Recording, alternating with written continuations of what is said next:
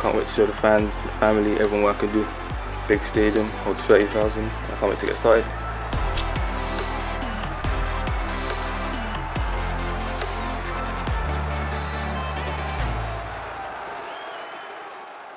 Jaden, first of all, welcome to Cardiff City. How did the move to the Welsh capital first come about? When I was on tour at Villa, I got a call from my agent saying clubs in the Champ want you to go on loan, but I heard Cardiff were like the ones that really want me to come, so I came here.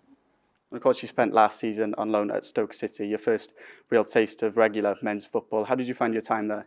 I thought it went well, started off very well, got a couple of injuries, and it didn't really go to plan, but it's part of football. And of course, you've been around Cardiff City Stadium for the first time today. What are your first impressions of the club and the facilities here? Big stadium, holds 30,000, probably more. I can't wait to get started. What are you hoping to achieve during your time with Cardiff City? Score goals, help the team, teammates, get assists. And you could make your debut for the Bluebirds this weekend against Norwich City.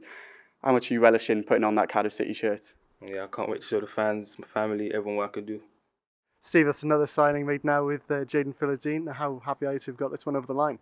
Yeah, no, really happy. He was someone we earmarked last January, but it wasn't meant to be. Yes, we've monitored him.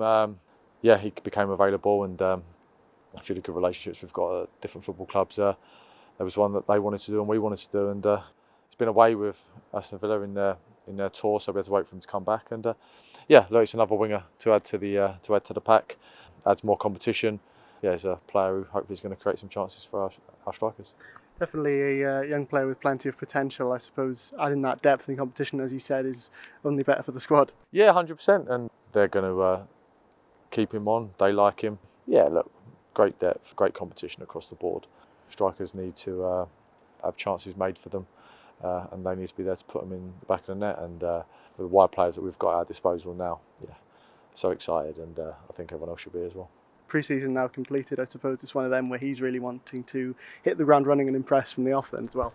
Yeah, definitely. Look, he's going to be one we're going to have to work on over the next couple of weeks, because the lads have done loads of work on and off the pitch. He needs to learn about our DNA. He needs to learn about what we're doing on the grass. He needs to understand it, because it wouldn't be fair to ask him to just do it and ask him to do lots of different things that he hasn't seen and hasn't worked on. So look, he'll get there, and yeah, I think me along with everyone else should be really excited to see him on the grass.